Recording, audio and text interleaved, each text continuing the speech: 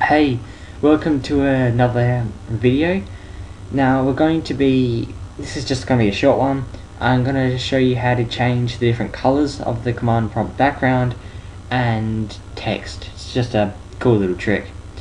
Now to do that we need to type in, first of all we want to get our color chart up. So we go help, color.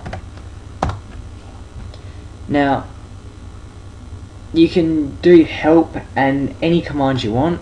This is just telling you some information about it. So it tells us that these are the codes for black. For black we want 0, blue 1, etc. So what I want to have a black screen with light green writing. To do that we will press or type color 0 for black and A for green and hit enter, and now it changes everything to green.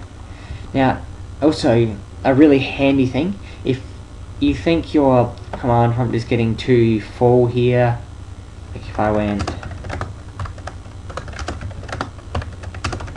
and you're like, oh no, I don't know the code and I don't want to keep on repeating it,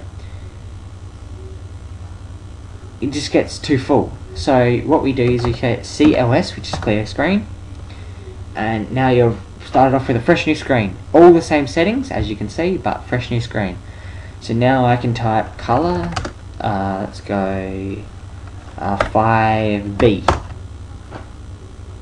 color 05. It's just a different way of making colors and making your thing look good, pretty much. But yeah, well, thanks for watching, and please view the next one.